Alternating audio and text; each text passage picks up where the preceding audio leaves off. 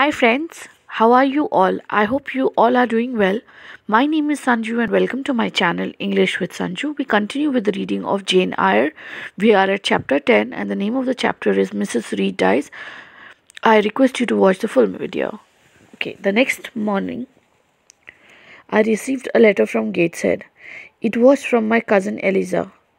I had heard nothing from the Reeds since I had left Gateshead nearly 9 years before.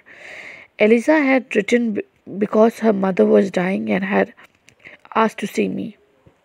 I did not want to go, but I knew that I must because Mrs. Reed was dying. I went to Gateshead the next day. Bessie was very pleased to see me again, but my cousins Georgiana and Elzina were not friendly. They told me that their brother John had died in London a few months before. Some people said that he had killed himself. Their mother had started to be ill when she heard about her favorite child. I saw Mrs. Reed later that evening, but she did not know me. I went to her room each day and sat there for many hours. At last she said, "Is that you, Jane Eyre?" "Yes, it is," I replied. "Go to my desk," she said, "and get the old letter which you will find there. Read it."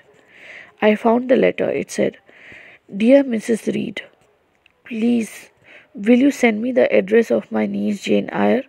I now live in Madeira and would like my niece to come here. I am an old man now and I have no children of my own. I want Jane Eyre to come and live with me as my daughter. When I die, everything I own will be hers. Yours sincerely, John Eyre." With this, we come to the end of this video. I hope the video was useful for you. Please like, comment for suggestions and feedback.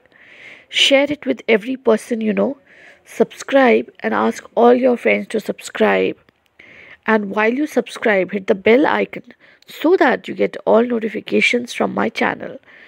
Till then, it's bye from me, Sanju. Take good care of yourself, your family, and not to forget friends. Friends are very valuable.